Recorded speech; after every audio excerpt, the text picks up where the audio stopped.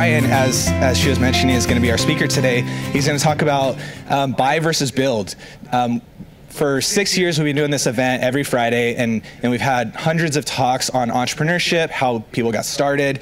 We've actually never had somebody talk about their entrepreneur journey starting with buying a business. And so hearing Bryan talk about how and why, and it's going to be really fascinating. And I'll let him tell the story, but I've known Bryan for a number of years, and he's always dabbled in marketing and investment, like she was saying, and it's always fun to talk. And he's a very quiet guy, so you never know until you start hearing him talk how much knowledge is there. And so it's pretty fascinating.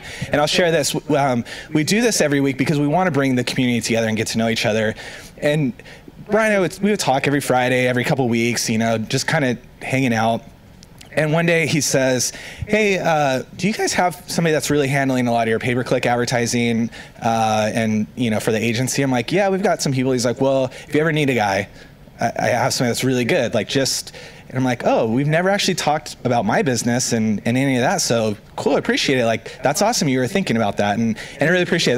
That actually meant a lot to me. And for 3 years now, we've been using the guys over at Conversion Giant as an outsource. So for years. So you never know. You meet people at these things, you never know what's going to happen.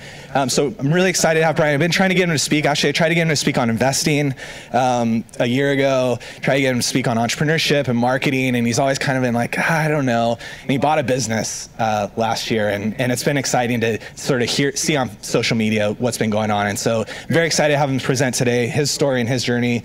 Bryan Cambra.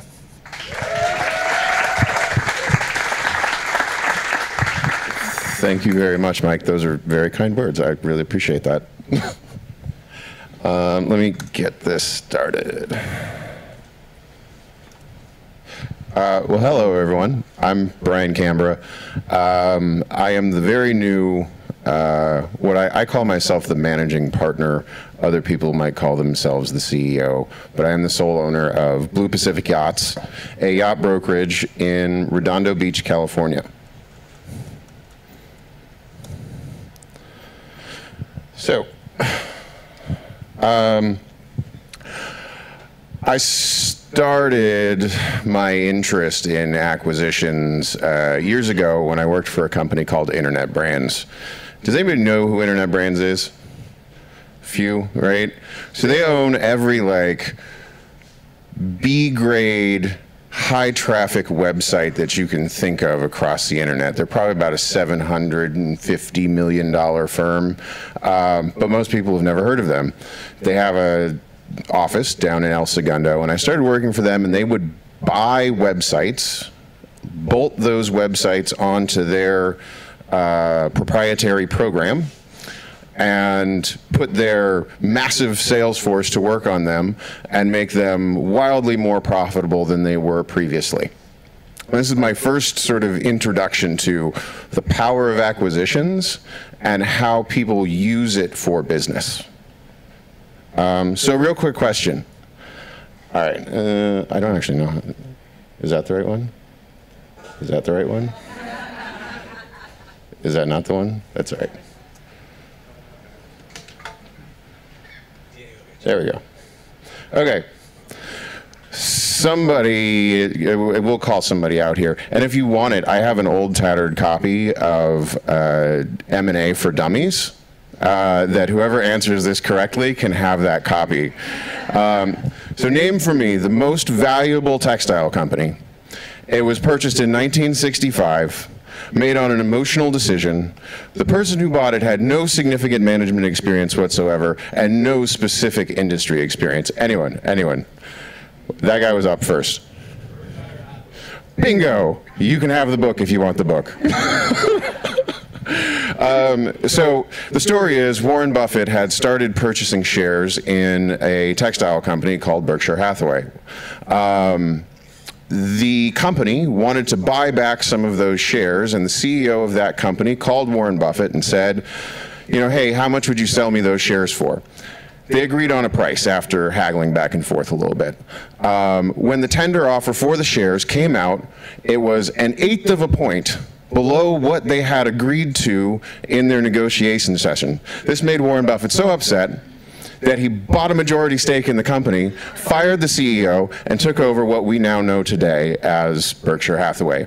He didn't know anything about the textile industry. He didn't know anything about managing a large company. And yet here we are today, and we see this giant of industry, Warren Buffett, who built his entire business on acquisitions. I'm sort of just like building a framework here of what the acquisition or entrepreneurship through acquisition space looks like.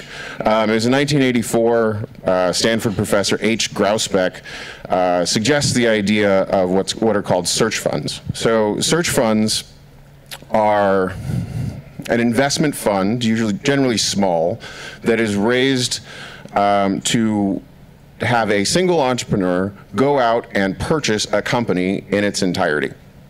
So generally, they've been like MBA graduates, a lot of times out of Stanford. Stanford has a big program, Harvard has a big program, but there are even some people here in Pasadena who do this kind of thing. They generally buy boring companies. And actually, somebody had mentioned on the meetup page an article that was by Rubeck and Yudkov on HBR.com. So they actually have a whole book about it. It's called The HBR Guide to Buying a Small Business, where they walk through this whole model of search funds and how to form one and what the structure is like and the types of businesses that you want to look for. They generally look for businesses that have recurring revenues, have some sort of geographic competitive advantage, and are generally not going to be taken over by some other larger organization, like some sort of massive Google or something like that, right?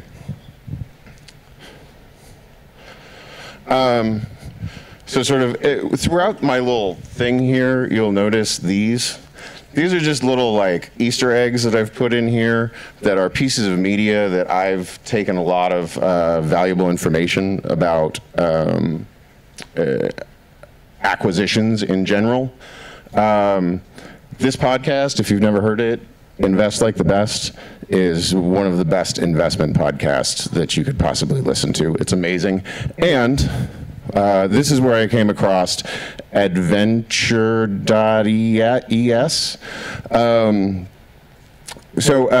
They are they focus on acquiring small family-run businesses, typically with EBITDA in the range of, let's call it $1 to $10 million.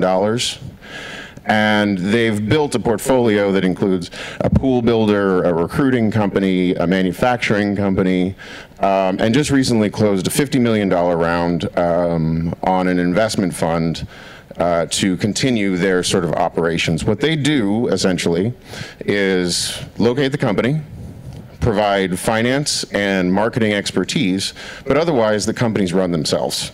And this kind of structure is actually really similar to the way that many successful CEOs have run massive organizations, including Berkshire Hathaway, Teledyne. There's a whole list of them.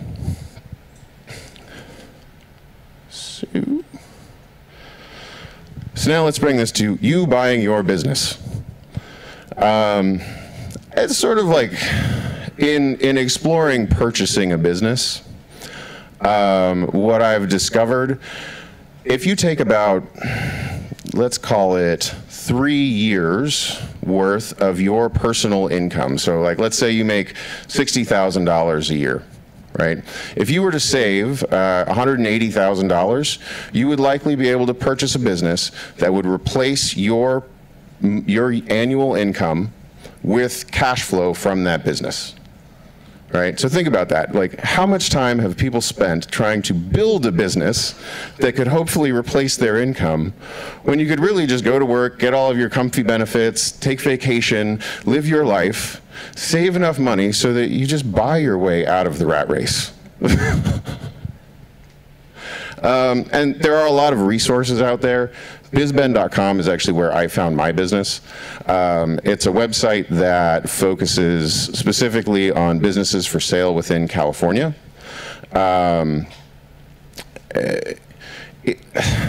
Tricky thing, well, actually, we'll move on to the next point because we're going to talk about this. So choose your adventure. This is the first step in buying your business, right? What kind of business is going to make you happy? If you're going to, because once you buy this business, you're stuck in it. There's no out. There's no like, oh, I don't really want to do this. You probably have employees. You probably have contracts with people. Like you're buying into something that is a going concern, and there's no out. So you better pick something that makes you at least moderately happy. What skills do you already have that will contribute to the business? Right. So what do you do right now? So in my case, I was a marketing executive for small, primarily digital companies. And so the idea of working with a sales organization like the yacht brokerage that I purchased was pretty natural for me. But then you might say, maybe you do more administrative tasks. How could you apply those administrative tasks that you do at your current job to the business that you intend to buy? And those are the ways that you're going to use your skills to improve the company that you purchase. In my case, it was sales and marketing. It just made a whole lot of sense for me to go into something and start working on improving their sales and marketing. And what are your long-term plans for the business, right? So where do you want to go? There's probably people out here who want to build an app, right? Well, I mean, a great place to start with that might be, well, I'm going to buy an app building company, right? That's what they do. They generate cash flow from building apps. And then I'm going to use those resources to build the app that I want, rather than going from, well, I'm going to figure out how to code, I'm going to go try and convince somebody to be my technical founder, I'm going to go try and convince somebody to buy my company, like a part of my company that doesn't have any revenue, and then maybe we'll get this app together. Buy a company that has cash flow, that has the resources that you need already, and use those resources, because this is ultimately what business is. It's building assets and expanding those assets through management, right? And this is a great way to get you directly to that point. And once you have that website business, that app building business, use the extra time to build the app that you want. Use the resources that are available within your business. Organize them better to do what you also want to do. So next step, deal flow. So okay, now I want to buy a business. I know what kind of business I want to buy generally. How do I find businesses? Well, so I had previously mentioned bizben.com. There's also BizBuySell. There's also a ton of business brokers out there that you can speak to, who don't necessarily have everything on the websites. A lot of business brokers, I would say, are not super technically savvy. Some of them are, but a lot of them aren't. So contacting business brokers, and really you have two decisions to make here in your search for a business. Do you want to work with a broker deal, right? So do you want to work with a broker on your deal? Ultimately, that broker has to get paid, so you're going to pay a little bit of a premium for that. And there's also the possibility that a lot of the broker deals, the reason they're broker deals is because they've already been shopped to the industry, and nobody in the industry wanted that deal, right? So you can rest assured that most of the people in the industry have already heard about that deal before you saw it on bizben.com. Doesn't mean it's all bad, because brokers can be really helpful. And I mean, I bought a brokerage, so I'm obviously a fan of the brokerage model. So they act as that midpoint who wants to get the deal done, but is trying to be fair to both sides. And that can be really helpful. In my case, our broker on our deal was actually a yacht broker at another point in her career. And so she knew the industry, she knew some of the things that I should be looking for, and she helped guide me through that process of getting involved in yacht brokerage. And I would say that was an invaluable relationship. The other option that you have, and I'm sort of working this angle now as I continue to try to find more companies to acquire, is the proprietary angle. So finding companies on your own that maybe haven't even thought about selling yet, and convincing them that they want to sell their business, or sometimes you have to convince, sometimes you don't. Sometimes they come to you.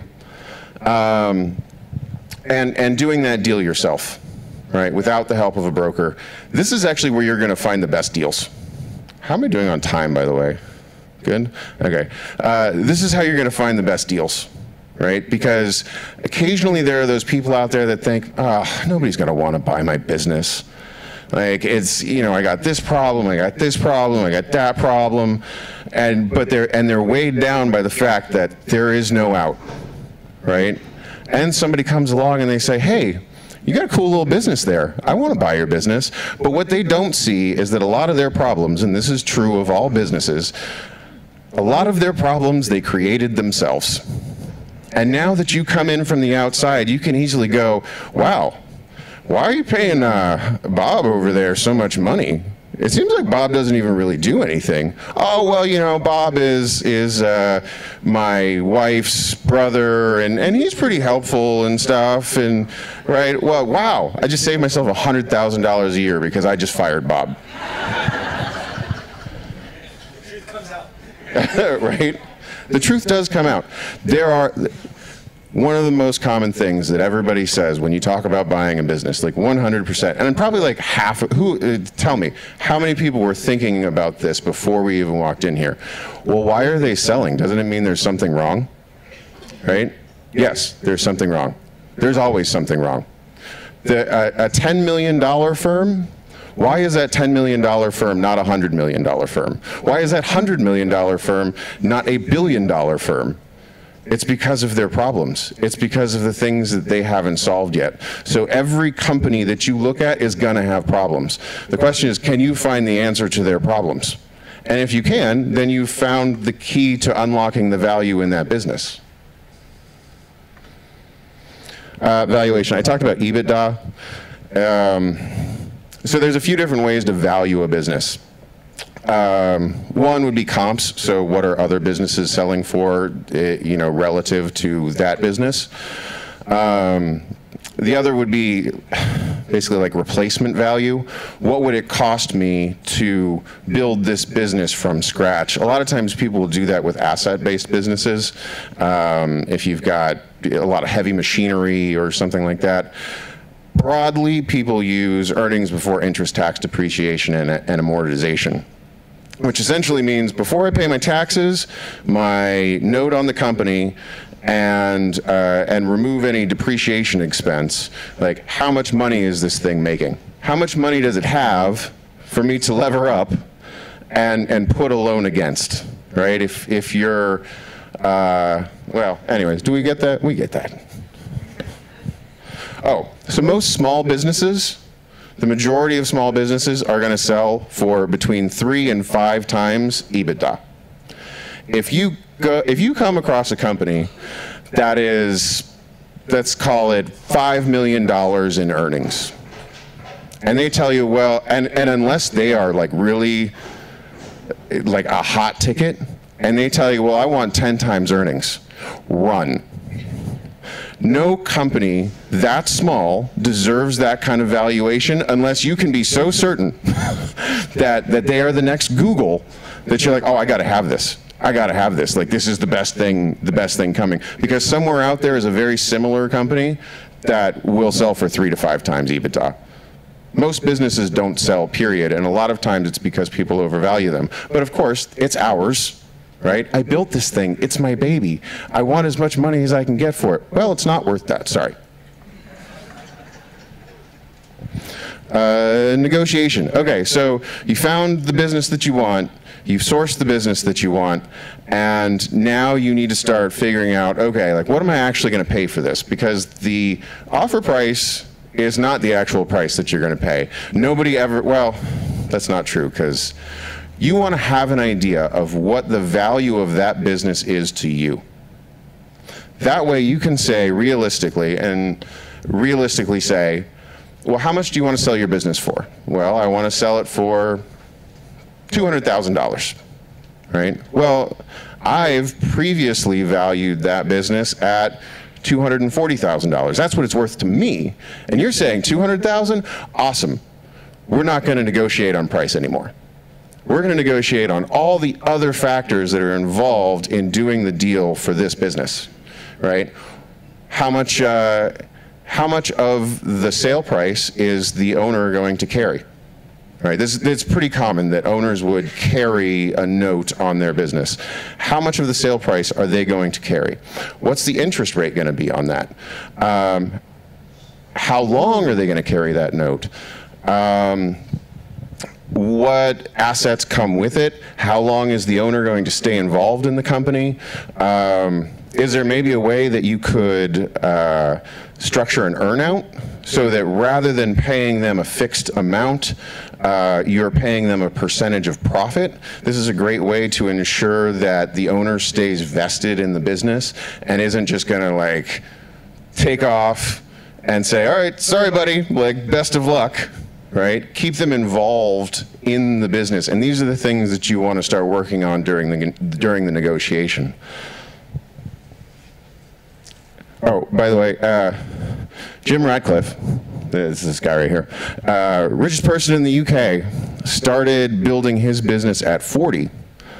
They buy businesses that, like big blue chip companies, are spinning off, right? Those companies have decided, you know, this is just like right now GE has a bunch of businesses that they're like, this just isn't core to us. This isn't what we do. We need to focus, right? So they have parts of their business that are up for sale. If they have something that relates to chemicals, that guy probably would want to do it. He was a chemical engineer and got into the chemical business. His largest acquisition was BP Chemicals. I think it probably made their company 10 times larger than it was when they made the acquisition.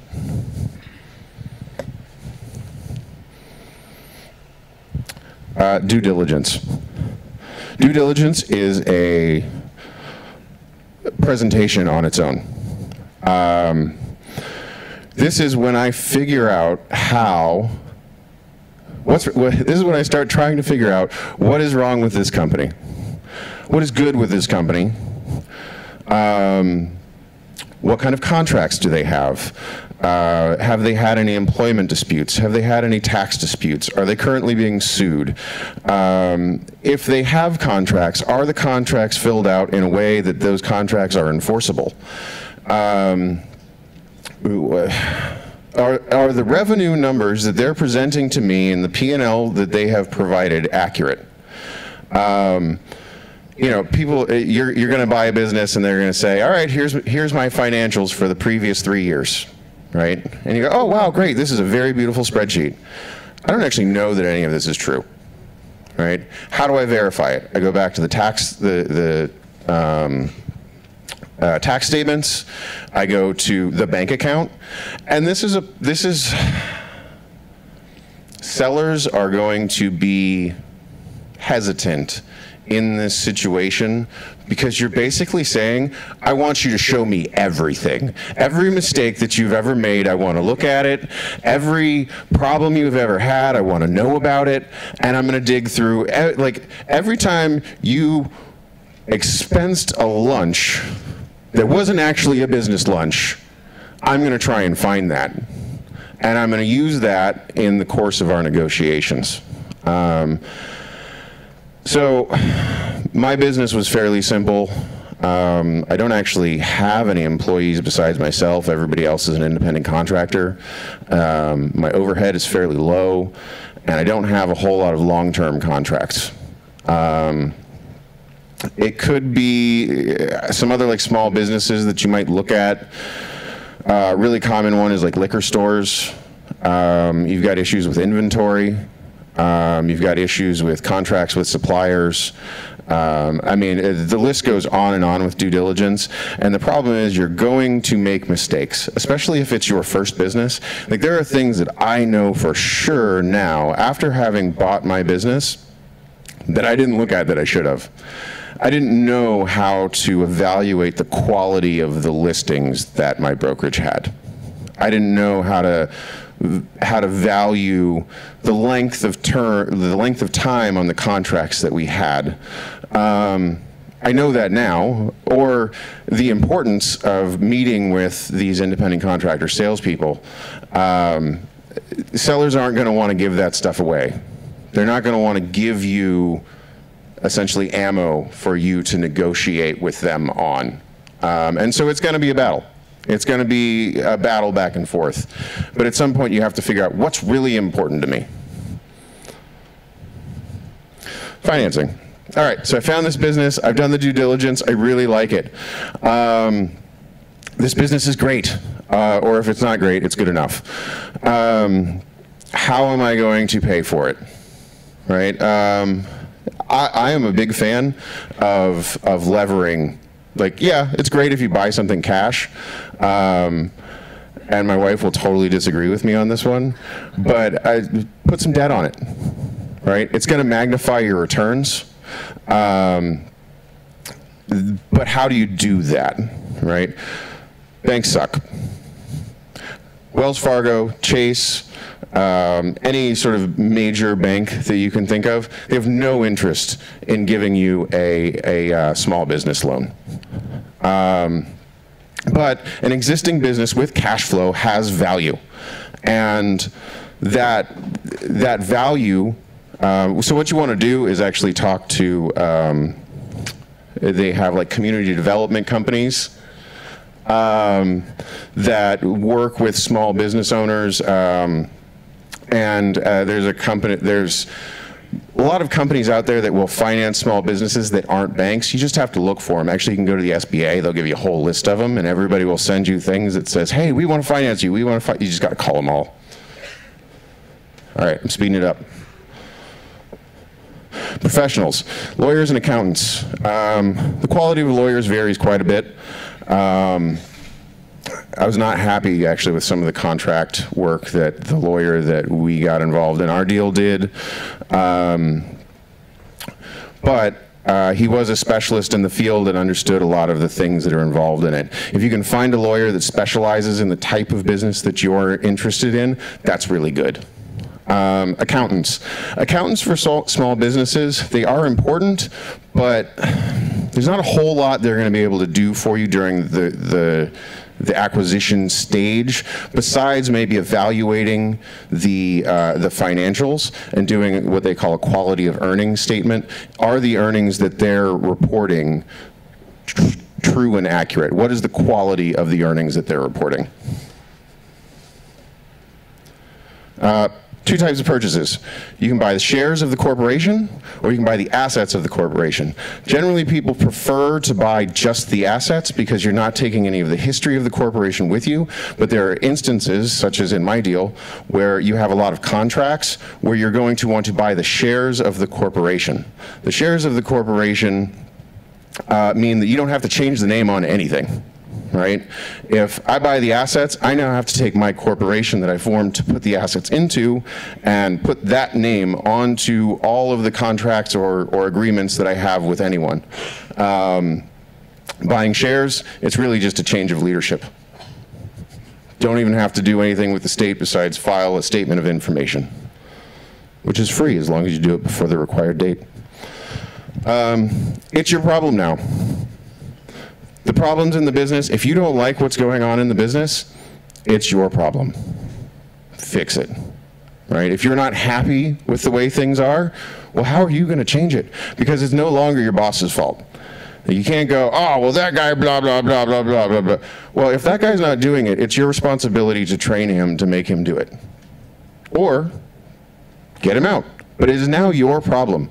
And There are a lot of business owners that I think feel weighed down by their business because they don't focus on that fact that ultimately it's their responsibility to build the business that they want. And if they're not, then they need to make changes. People and culture. People and culture, and this is really the key. The difference between building a business and trying to get from zero to something is you're buying a culture and people. I mean, you're not buying the people, but you're buying a whole lump of problems and good aspects. And being able to manage people well, to work with them well, to recruit people who are going to make your business better, to know what is a good and a bad boss, right? If I've got, if I come into work every day and I'm like, right? I think it's just me, but when you own the company, everybody takes that tone from you. They go, oh, the boss is upset today. Don't mess with him, right? And so they're not going to come to you with problems, and they're going to feel like, oh man, if I go to the boss, he's going to be pissed off. You have to create the culture from the top, and that is so true when you buy a business, and you're buying a business that maybe didn't have the same culture that you want, and so you actually have to go through the process of trying to change that culture and build it into a culture that is growth focused, positive, remove some of the bad aspects, and that can be really difficult. That is always a challenge in any business, and you're buying your way right into all of those issues. This is my last slide. Versus build, right? Start at zero, best of luck. That's it. Thanks, Bryan. Before we open up to Q&A, microphone's there. So we'll hand the microphone to John. If you got a question about buy versus build, any questions for Bryan, ask them. If you got some comments about a business that you saw for sale, we're not really interested in hearing about it right now, to be honest. Actually, I'd like to start. Can you tell us a little bit about your decision? So when I first heard about you buying this yacht business, I was like, whoa, that's cool. Like, why did you buy a yacht business? Because, whoa, that's cool. Well, no, okay, so specifically, I saw a business that relative to a lot of the other businesses that were on the market was more profitable than many, let's put it that way. But as I looked into the market, it's a highly fragmented market where the largest players in the industry only have like 35% market share. It's a fairly small market. The used boat market is $11 billion, which, I mean, yeah, like that's a lot of money. But in the relative scope of things, $11 billion really isn't that much. I mean, there's hedge funds bigger than that. And the location. The location was pretty awesome. I mean, I was looking at like laundromats and smoke shops and things like that. And then I went down to Redondo Beach and I was like, wait, that's my office? Yeah, babe, I want this. So there was some financial aspects, and there was also a certain amount of like, it's cool. Over here. Yes. A new friend of mine has sort of concentrated on two aspects, and I wondered if you'd agree with him or not. A person like myself that was a baby boomer, there's a lot of businesses out there that are being sold to the next generation, and he adds on the fact that some companies aren't technologically quite as advanced as they should be, and so with those two, he's really going after a number of companies. Do you think that's a fairly good idea? I 100% agree. Oh, thank you. The amount of businesses that are being sold by people who are at the retirement age, or even a little early because they've made pretty good money. There's a lot of them, and in general, companies get stuck in their technology, right? And it becomes a bit of a hassle to try to upgrade everything, especially as you get a little bit bigger. And so, if you're willing to do that work, there's definitely a value add there. Okay. Hi, I was curious about looking on Craigslist. I was wondering what your advice would be in terms of all the businesses for sale on Craigslist. Like how do you tell just at the start what is a good deal or not, or what would you do? So I never really even looked at Craigslist. But I mean, what I'm going to look at initially is what's their revenue, what's their net, what's their location, right? Does it work for me location-wise? And then you just make a phone call, right? Like you just kind of set up, like I generally had a net profit hurdle, right? I wanted to see a certain amount of net profit because I knew I could get that out of, multiple investments that were available to me. And I just looked for the ones that had that information, and you just start filtering out, and you've got to make the phone calls. At the end of the day, it is a very personal process, and ideally you want to talk to the owner as soon as possible, even though a lot of times brokers will not, they don't want you to do that per se, but that's kind of where you want to get to so you can have a heart-to-heart. Hi, thank you for the presentation. You spoke earlier about the seller/owner and their level of involvement and a fixed price versus profit sharing model. I was wondering if you'd talk about what it is the seller's doing, because I thought you were buying the company. Right. So there's a couple ways you can look at this. There's what people call a recapitalization, where somebody comes in and buys a portion of a business so that the owner can get cash out, and the owner even stays on board many times, right? They continue to work at the business. Your percentage ownership means you get the revenues and all the bills, right? And so maybe at some point I want to take some risk off the table. The owner, generally they're not going to stay around for a long time, but like the owner from my business, she's sticking around for 18 months, and she's going to continue to sell boats with us throughout her retirement. It just so happens that like selling boats is really fun, and nobody ever actually really retires. But the issues of dealing with the business, dealing with the people issues, dealing with the bills, like having all of that responsibility, it's really great to take that off of your plate at some point. Thank you, Bryan. Yeah, to expand on that a little, I ran across a TV show called The Profit on CNBC a few years ago with Marcus Lemonis essentially coming in, doing all the research, and buying a piece of a business, right-siding it, and moving on. And I'm curious if you can leverage off of that to discuss what that model might also look like in terms of not just buying it outright and pushing the owner out 6 months, a year, 2 years later, but fixing those businesses, because a lot of the problem is, yeah, we need Cousin Bob out of there, and that's the big problem. And for a small amount of money, I can buy a piece, get Bob out, and then suddenly this business is doing really well, but I don't need to actually own all of it. Yeah, absolutely. So the Marcus Lemonis' model is he's essentially buying distressed companies, rehabbing the distressed companies, and getting them right. I mean, it's all the concept of investment, right? A business is just an asset, and I own a certain percentage of that. My involvement or non-involvement is really just a contractual agreement between the people who are involved in the business and myself, right? If I'm the sole owner, I could hire somebody else to run the whole company. He has no interest in it whatsoever, but maybe I'm paying him well enough that it's worth it, right? There are a lot of businesses out there that are like that. I mean, you could go on a buying spree of like gas stations, and you're never going to see the owner in the gas station, right? But somebody's running the gas station. There's a general manager that does, and he probably gets paid fairly well to do that. You could do the same thing with an owner of any kind of company, really.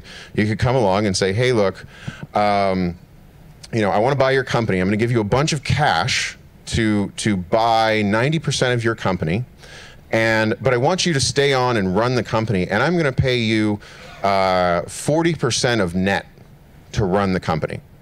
Well, now he just took a bunch of risk off of his plate and said, wait, so I make almost as much money as I used to make, but I have half as much risk and I still have some equity?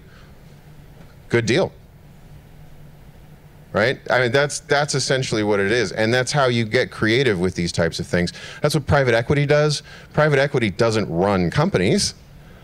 They consult with companies, but they come in and they buy the company. They buy a percentage of the company, and they oftentimes leave the CEO or put their own CEO in place to run the company.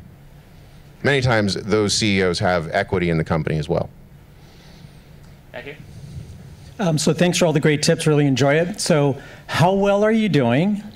How do you know? Because maybe I want to go hang out at the yacht club too.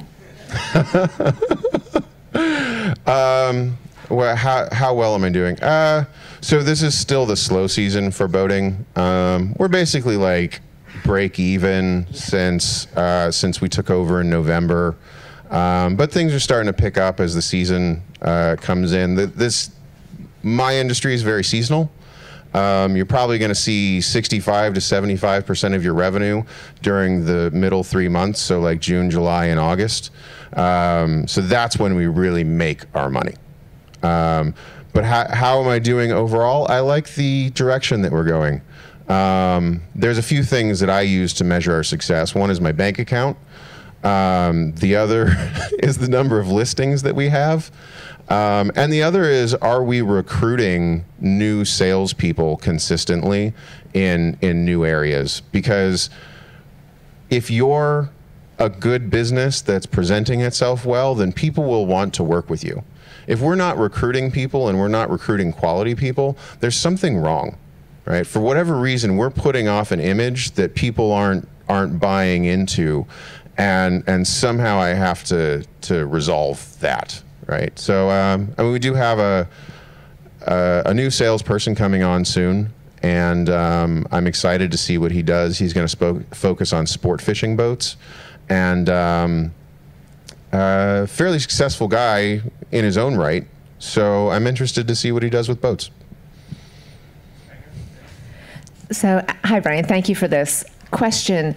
Is yacht brokerage the thing that now you want to do for the rest of your life until you retire and sell that business, or is this the first of a portfolio of businesses you're going to acquire to create sort of your own version of Berkshire Hathaway? So it is the first of a portfolio of businesses that I will acquire over the course of many years. It's pretty likely, so the way I've put it, or the way I'm thinking about it right now, I need about 3 companies my size to get to a scale that I'd really be happy with, or one more that's just a lot bigger than me.